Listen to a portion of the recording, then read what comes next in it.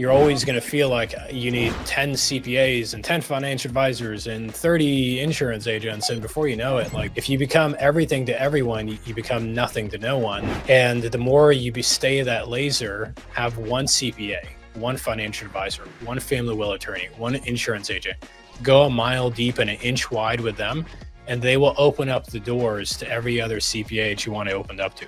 They will open up the doors to every other financial advisor that you want to open up to, family will attorney, insurance agents.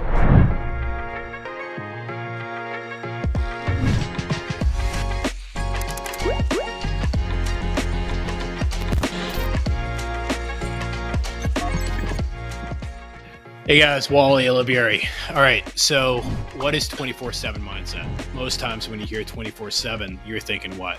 24 hours a day, 7 days a week, just grinding, hustling. You know, I learned over time a 24-year career in mortgage and multiple other businesses that I own is, unfortunately, you'll get burnt out. I became an absent father, I became an absent husband, and I became a poor business leader because I was trying to work 24 hours a day, 7 days a week, trying to build a business, maintain a business. When I learned how to work smarter, not just harder, by doing things the best way it could be done, instead of just simply doing my best, I learned how to work only 24 hours a week, 7 months a year, while I got paid from the business residually 24 hours a day, 7 days a week. You can do the same. Welcome to the show. All right, man. Dude, I love that smile. You're excited to get a chance to spend some time with you. Likewise, I'm very excited about it. Yeah. So, all right. So tell me a little bit about who is Rabi and how long you kind of been in the business and a little bit about your world. So originally I was born and raised in Beirut, and I lived through the civil war of Lebanon. At the age of 21, I got really tired of it, went to the embassy, applied for a visa to come to the US. It was a Tuesday in June 2001. They granted my visa. They told me, come back tomorrow, pick up your passport.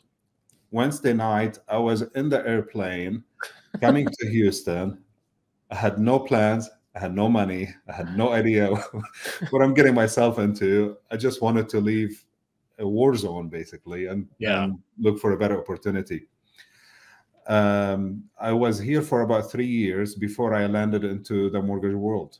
I stumbled into it by meeting a couple of loan officers. They told me, hey, it's a good business to get into. The world of mortgage was new to me. It didn't exist in Lebanon back then. So it was an interesting eye-opener. I noticed it's a lot of algebra, a lot of public relations, and I love both of them. And this is what got me into it back in the days. So I started, this month will be 20 years. So 20 years ago, and I started my business working with the Arabic community because that's the language I speak. It was easier for me to break the ice. And I did a lot of fast and easy loans. The community in general, they do a lot. Most of them are self-employed.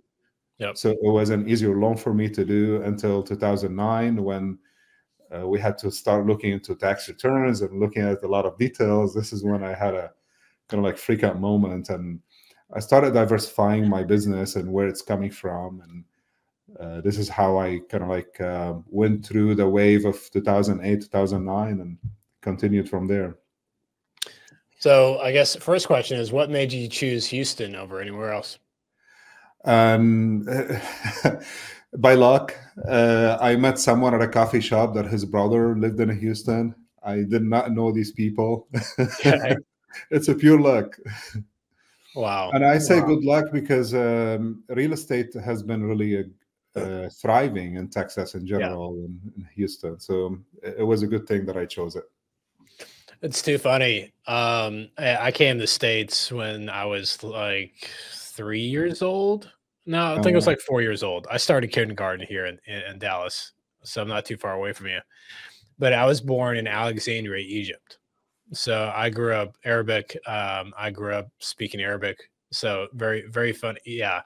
In the Egyptian or the Lebanese world, you don't really interest is frowned upon.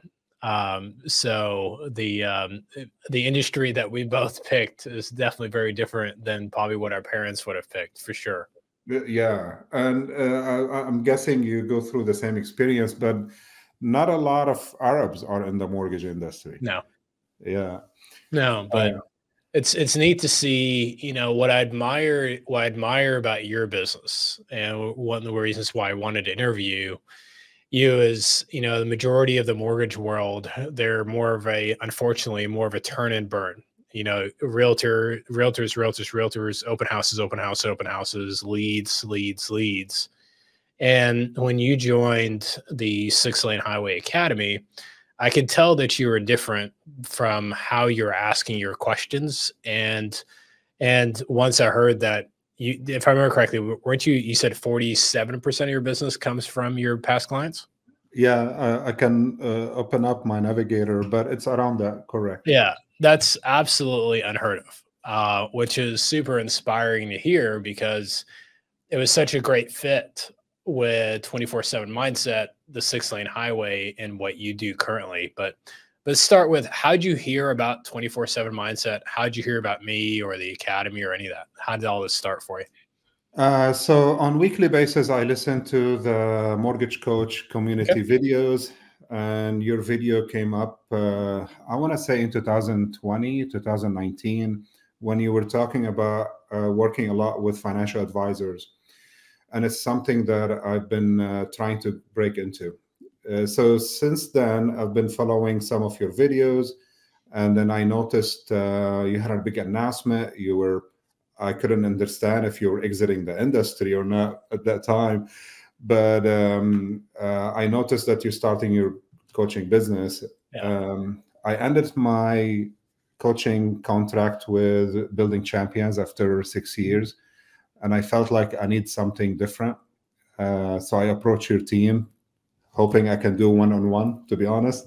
And they told me one-on-one is not available, and this is the what's available.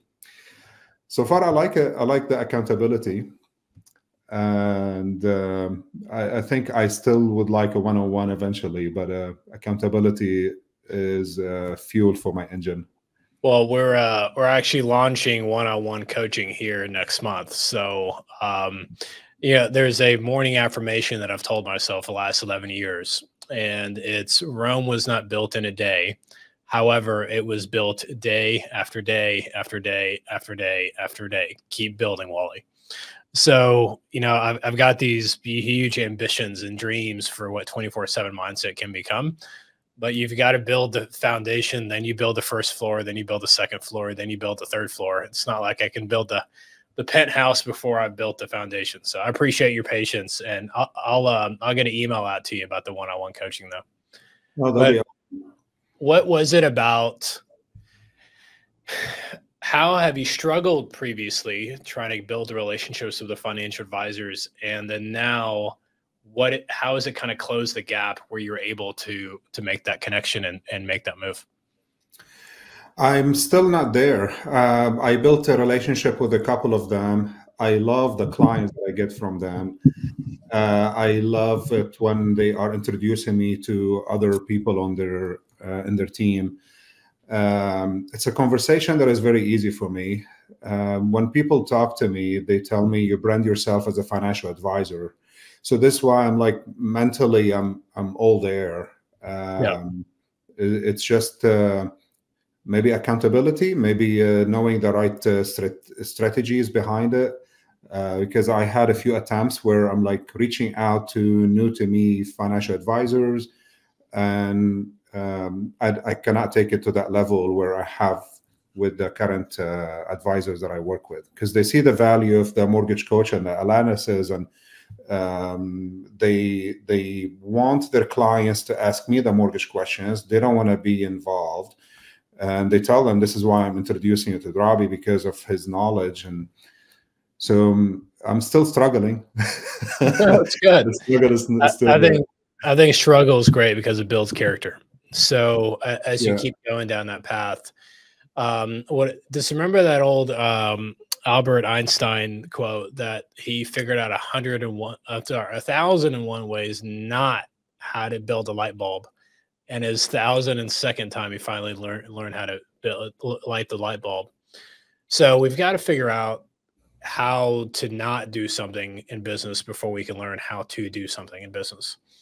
So one thing that's really helped me a ton is figuring out what these financial advisors want or need that I've got access to that I can help provide value to. For example, the meeting right before this one was a financial advisor. He's actually the #1 financial advisor in Texas. He's with Northwestern Mutual. I'm here in Dallas. There's a city called Addison, about 15 minutes away from me. And he's got 131 advisors underneath him at his brokerage. And I said, hey, what do you feel like your biggest #1 struggle in your business is today? And he goes, my #1 biggest struggle is providing opportunities for my advisors for them to reach their goals. So well, tell me a little bit more about that. And it talked about how there's a shortage of referral partners that they can get access to. There's a shortage of, there's only so many CPAs to go around. There's only so many family will attorneys go around. There is only so many mortgage lenders to go around. So he and I got together and I said, hey, why don't we do this? I'm going to have a speaker here in Dallas come speak. He's going to be teaching about entrepreneurship. He's going to talk about business building.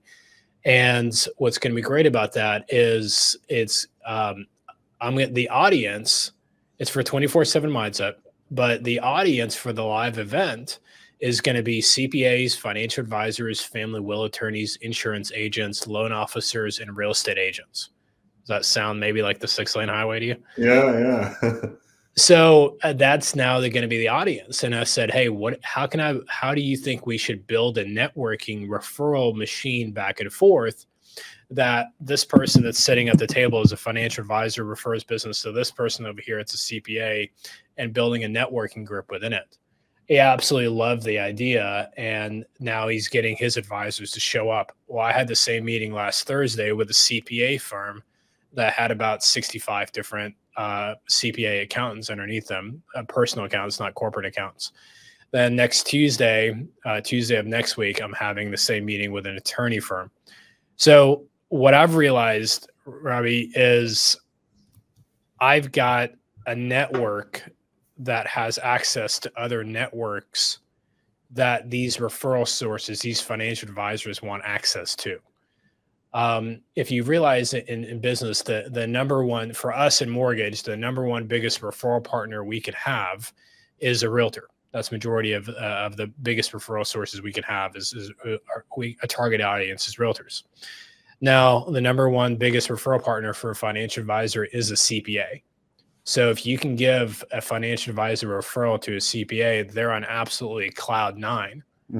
So if you, #1 priority is to refer clients to your current financial advisors. #2 priority is refer other professionals to your financial advisors to gain relationships. Then now you're feeding them once with those referrals to your past clients. And now that you're feeding them for a lifetime of other referral partners that they can receive business from. And they remember the person that put food in their mouth is you. And then that's where that relationship will really evolve. I explain that well? Yeah. So I talked a lot there. Give me some feedback on what you feel you got out of that, or what questions you have. I don't have questions. It's very kind of like obvious. It's the unknown that we know, but we forget about, right? Finding the needs and then bringing the solution to it. My biggest challenge used to be, and I'm working on that, is feeding them. Because I did reach out to many of them in the past, and I'm like, hey, I'm looking for a good financial advisor in the city of Austin. Because I was thinking, okay, I have a big presence in the Arabic community in Houston, and I'm trying to duplicate that in Houston and Austin and Dallas, San Antonio. So my first thought is I need to have partners. So I reached out to financial advisors in Austin at that time. This is probably 3 years ago. And my approach is I need people. So when I refer you, when I refer someone to a financial advisor, I want to know you will take care of them. So there were a few that are on board because someone is telling them, I want to give you business. And I also represent to them the analysis that we do with the mortgage coach, but I didn't have the leads to them. And this is where I got stuck. I think I paused and I stopped and I didn't go back to it. But the calls that I'm making right now to do the escrow analysis, and this is what I'm calling them, but then I'm going through a lot of different questions, is helping me generate leads. And from talking to my financial advisor that I do business with, I realized I don't need to send them 20 leads a month.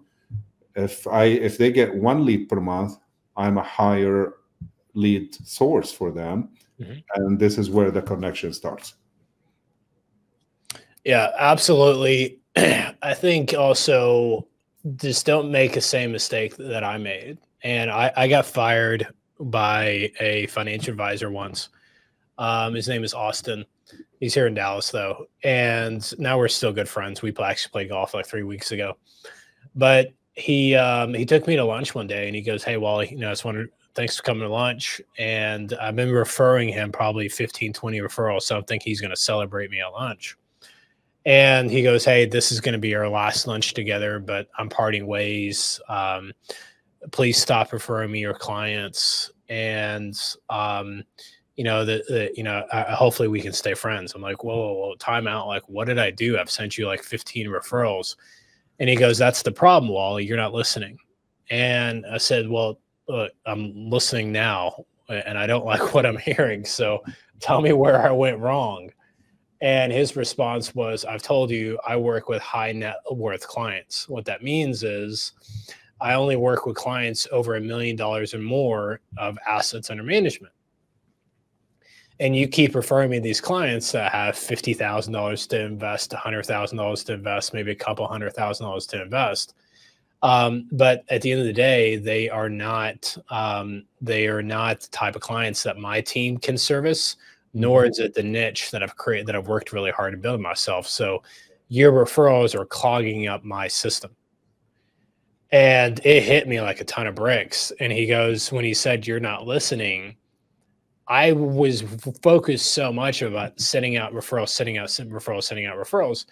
And I wasn't listening to the fact of what types of referrals he wanted. And he goes, "I would trade your 15 referrals that you send me for one high net worth client a month.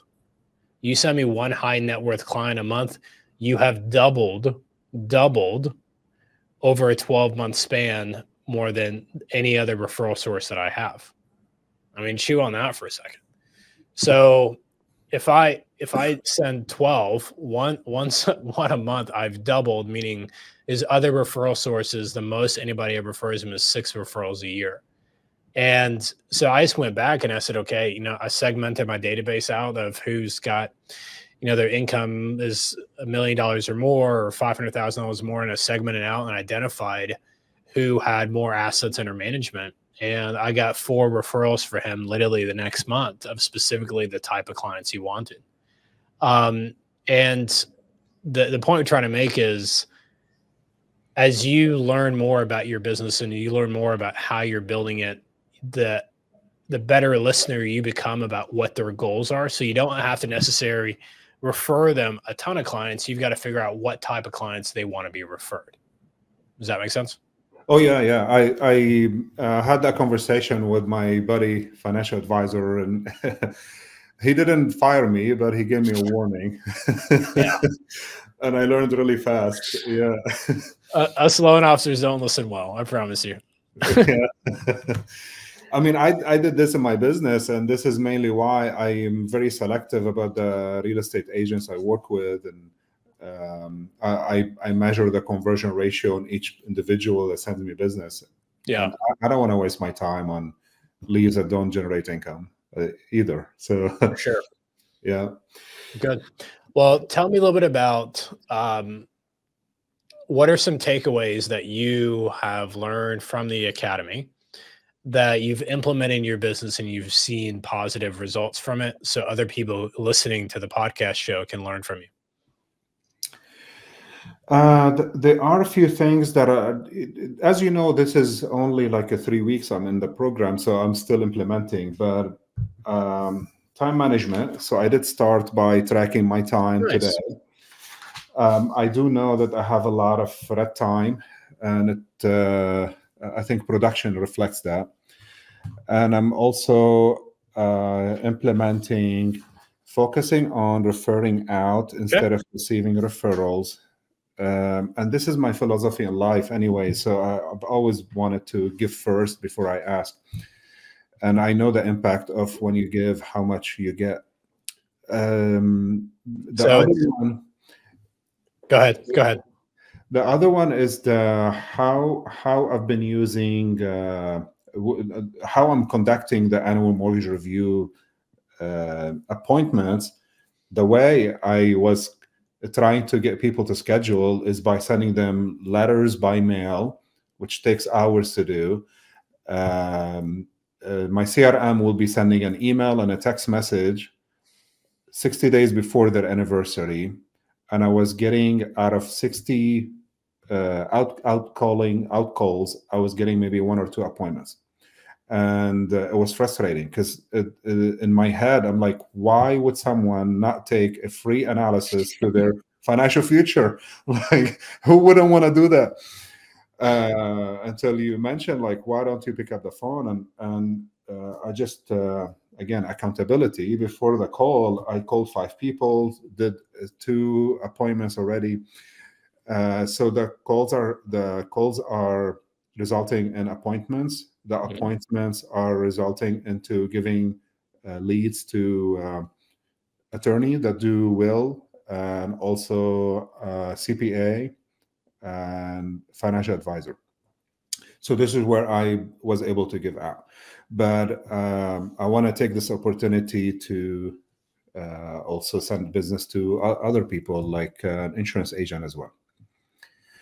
Another thing I learned by how do we get business from insurance agents. I'm still in the process, but the thought of how could we partner up with the insurance agent. This insurance agent has been receiving business from me for 10 years, and I know they don't have the business for me. When I showed him HomeBot, he was very interested. Last week, we had some interruption in it, but my goal is to get back to him. I want to kind of like go through the process from A to Z with this one agent before I add more. Yeah. But those are the giveaways that I learned so far. It's like staying focused, and I don't want to do activities that maybe later will pay me. I want to do activities that will have a major impact on the financial or all the partners that I have, and then the rest will come after that. So one thing I want to encourage you on is success leaves clues and failures leave clues, right?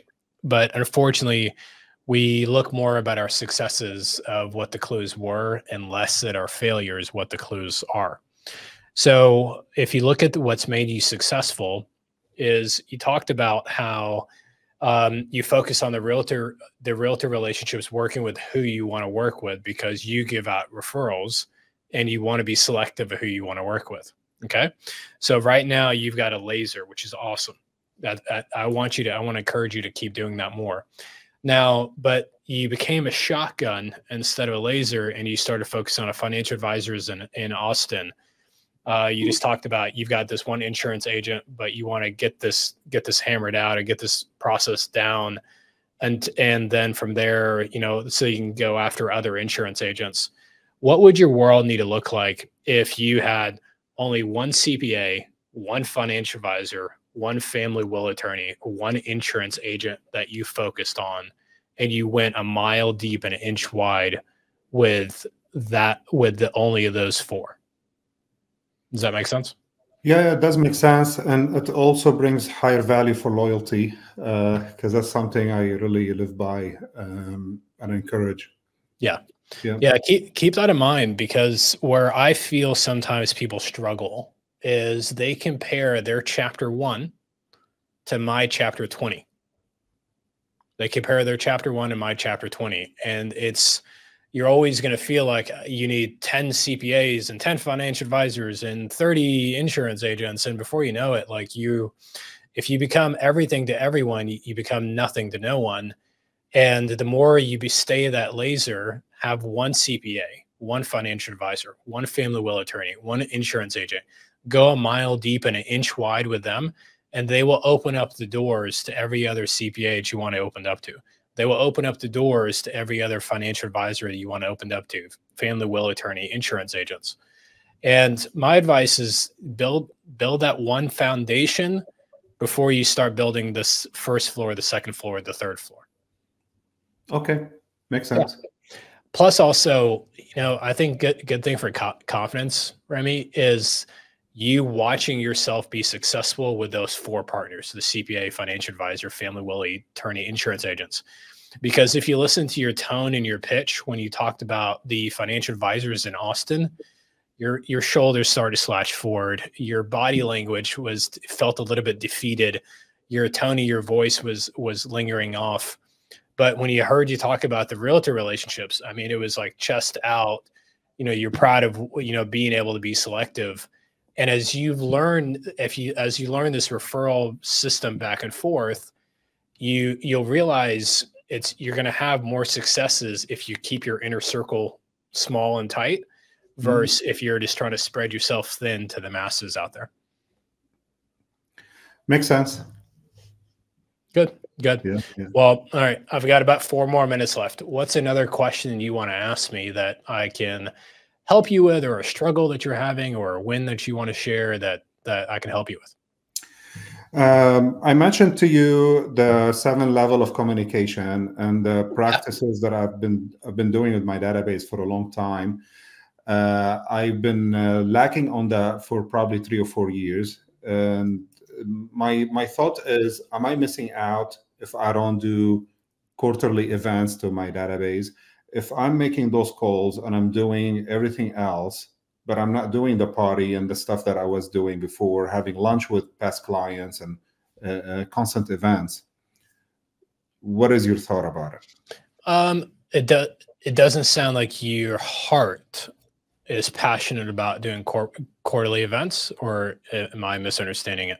I love it. I just haven't done it lately, and it has been 4 years. I think COVID changed the habit, and I haven't picked it up since then.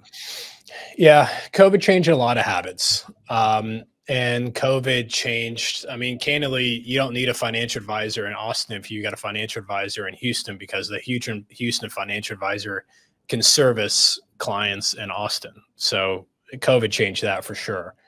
But the way I would look at it is there's never going to be anything that can be changed or can replace chest to chest, heart to heart, eyeball to eyeball, touching, feeling, emotionally connecting with another human being.